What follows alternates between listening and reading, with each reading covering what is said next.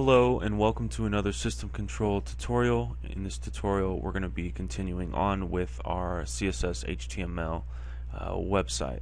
So in a previous tutorial we took PSD, exported the JPEGs or PNGs into a folder in which we are calling from CSS and HTML to present it as a functional or renderable website. So in this third part of this tutorial, we're going to go ahead and be going over how to align everything correctly and position it correctly. So let's go ahead and continue on. If you haven't seen part 1 or part 2, go ahead and go back. I'm going to have links on this video for you to go back, so go ahead and click them, watch those first, then continue on to this video. Okay, let's go ahead and get started. So the first thing you need to do is bring up the web page in your text editor, Sublime, Dreamweaver, whatever you're using. Once you have it open, let's go ahead and get started. So first thing we're going to do is make a wrapper around everything. So we're going to make a div ID equals quotations, go ahead and close with a greater than sign, make another div at the bottom, or close the div I should say. Okay, so ID we'll call it wrap, and we'll go ahead and make a class for it. So # defines it as an ID, and we'll call it wrap, and needs to reference back to this ID, so it needs to be spelled exactly the same. We have our braces. Now inside our braces we write the settings for wrap. So the settings should be define a width first, 1001 pixels for our canvas and Adobe Photoshop. So 1001 pixels, and we'll go ahead and have a margin left and do auto. What this is doing is centering your page. Margin right, auto. This is an older trick, just simple, just to center your page. There's a lot better ways, but a little bit more complex. So let's go ahead and just keep simple and keep repetitive so you guys get this down. The simplicity of the div IDs. Okay, so we have our wrap.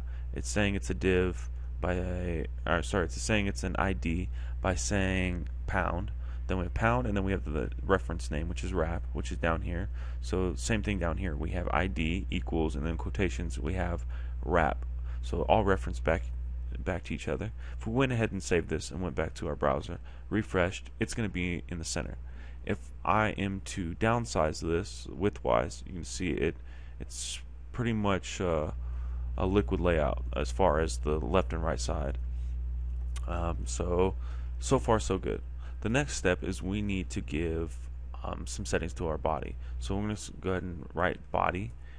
Okay, so we have body, and then within the body we're going to give it a margin of 0 pixels and a padding of 0 pixels. Let's go ahead and save. And then you're going to see this top spacing between the banner and the very top of the browser is going to disappear because we no longer have any padding or any margin within the body. So next step is we're going to turn this, as I said in the end of the tutorial, last tutorial, part 2, is that we need to make this, instead of an image, a background image. So right now it's just displaying an image, in which that was my fault, but I'll go ahead and show you guys how to fix that. Let's go ahead and delete this out of here and write something in it. I'll say something here.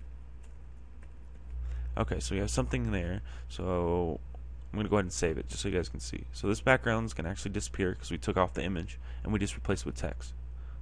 Okay, so awesome. So now the next thing we're going to do is we're going to go up to the content, and this is the content div, that's why I'm referencing it. So this is content, and I'm looking for content in the style sheet, which I did find.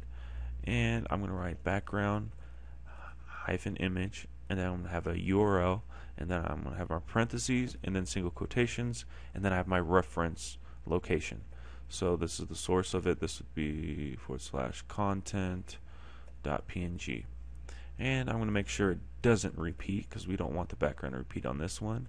So no repeat, and we're going to go ahead and define the width and the height. But the first thing we need to do is see what those dimensions are. So we go to our Adobe Photoshop, open up that particular image alone, and once you have the image open, you can do Control-Alt-I and it'll bring up the dimensions. There's a lot of different ways you can determine the dimensions of an image. This is just the way I do it. I believe you can also right click on it, go under properties, and you'll see the dimensions of the image itself. So if you don't have Adobe Photoshop and you're trying to do this tutorial, highly suggest getting Adobe Photoshop first of all. Second of all, you could use the properties for the image if need be. Okay, so we have 853 for width and 449 for height. So let's go ahead and define that. So we have 853 for width and 449 for height. Okay, so let's go ahead and save it and see how it displays out. Perfect. So it looks like the text isn't inside the box, but it is. It's just because it has a gradient style to the content area, so it's blending in with the white, but it actually is inside. So what we're going to do is within the content, we're going to content class, we're going to go ahead and put padding, and we'll put 12 pixels. Why are we doing padding? Well, basically we're doing padding because we want the actual text or whatever's within this div to be pushed away from the sides 12 pixels. The way I did it, I wrote it as padding : 12 pixels. So the way the browser renders it is it thinks, okay, they want everything to be taken from the left, the top, the bottom, the right as 12 pixels away. If you want to do individuals, you can say, the top, the left side, the right side, and bottom. Right? Let's say you could do it like that, or you could write it out like this: padding, and we'll say left, and then you can say 12 pixels. That would just be the left side. This references everything in one line, but just for simplicity, I'm not going to show you that way for the beginners tutorials. But once you guys start understanding everything and get more comfortable with the div IDs, we'll move on to other things like classes, unordered lists for the navigation, stuff like that. But for now, let's just keep it simple. Okay, so we're going to go ahead and move on to the navigation, and I'm going to write another div. So I'm going to have div, and then ID equals your quotations, and then close the greater than sign. And then remember, whatever we're wrapping in between the div, we need to put the end of this div somewhere around whatever I want to wrap. So I want to wrap this whole navigation, not the nav div. I want to wrap the stuff within the navigation div. So I'm going to go ahead and close it here, and then I have the div ID, and we'll call this we'll just call it buttons. So then back into our style sheet, we'll make another class. It is an ID, and it is called buttons. So the way we initiate an ID within our style sheet is a £, and then we'll have buttons. Then we'll do our braces like always, and we'll go ahead and say padding 6 pixels. So now there should be padding from the top, left, bottom, right side. So it did push it. So awesome. So now it's a little bit aligned. If I think we should push it down just a little bit more from everywhere. So let's go ahead and do 8 pixels. And that's better. Okay. So now we have our content redone. We have our content within our content box.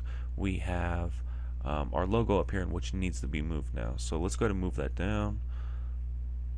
So this is our logo. It's here. It is an actual image. So let's go ahead and just leave an actual image rather than making it a background, which we could do, but let's not do that. So we're going to go ahead and make it a position and then absolute. Now the reason why we're doing that is just because we're going to have we already have the div on top of another div, which works perfectly fine. But just to be safe, we're going to make it absolute so we can move it anywhere we want. So we have absolute, and we're going to do margin from the top. That's what we'll do first. We'll say 50 pixels, and we'll save it and just see what it looks like. Looks like it's actually on the money. So let's go ahead and move it from the left side. So the way we can do that is just margin hyphen left, and we'll do 45 pixels. See how that looks. Refresh it, and that looks fine. So let's go ahead and leave it like that. So we went ahead and positioned our logo, or in this case my website name, to the position that I want. Next thing we'll do is go ahead and center this content box. It is pushed to the left. Let's go ahead and center it.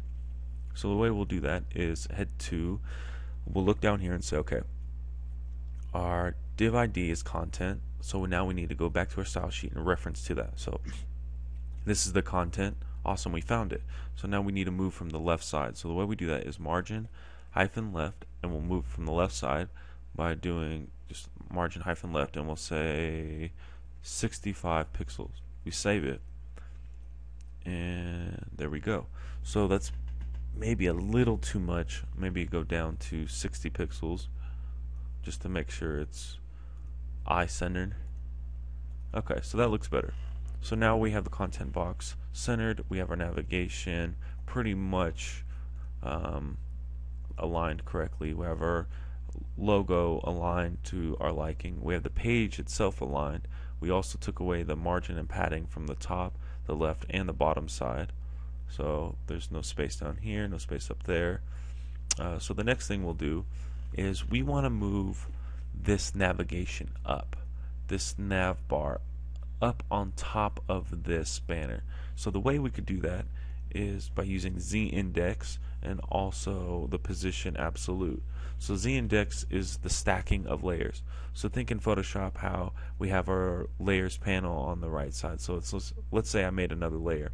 Well, let's say if this was in reference to a z-index, this would be a number higher. So z-index 1. This would be, we'll say -1, just to not have 0. So say -1. So this is 1, -1. So the one that's a higher number is going to be on top of another div with a lower z-index. So it's really simple. If you can think of it in the terms of Photoshop, then it's going to make things a lot easier on yourself and as far as understanding how that works. But let's go ahead and let's put it into action now. So the div is nav. So we reference from there, and we're going to give it position, and we're going to say absolute, and we're going to do z-index. So z-index we'll do 5 just to be safe. So this should be on top of, okay, so it's on top of the content area, but we want it on top of the actual banner. So what we'll do is we just bring it up. So we're going to do a negative margin on this. So we'll do margin hyphen top negative, we'll say 20 pixels. That might be too much. No, that looks fine. Let's go ahead and push it to the left some. See, there's some issue there. So margin left, and we'll do a -2. We'll do -4 pixels. Oh, maybe 3.